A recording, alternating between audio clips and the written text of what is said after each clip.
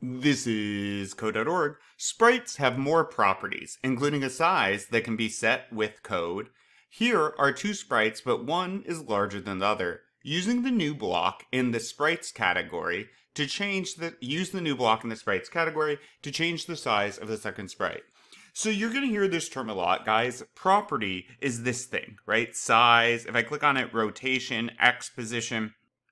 It is a feature of the item. So it controls, well, speed. Each sprite can have its own individual size, of course, they're different sizes, or be moving at a different speed. That's all they mean by a property, right? It's a setting for one particular sprite or one particular object. A property is a setting on the object. All right, use the new block category to change the size of the second sprite. Oh, okay, so right here we have a great example. Notice here's our flower, it's at this location. Now we tell it down here, right, set sprite flower size to 250. So I'm gonna go ahead and head over here. Oh yeah, there's our set. Drag this out, blop.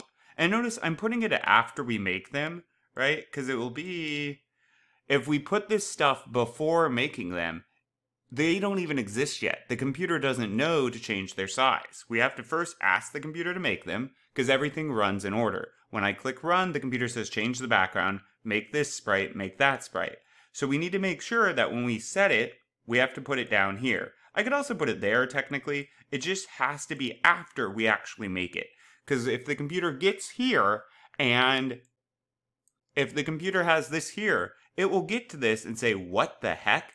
That doesn't exist. I have no idea what to set the size, what has a size of 1. This doesn't exist. It then goes to the next line and says, okay, I'm going to make that sprite. But it's never going to look back above it, which is why it has to be beneath. That's way too small. Oh, I can't even see that. Maybe you can. 25, itty bitty. What if we do 500? Whoa! Okay, I kind of like that. Cool. Onward.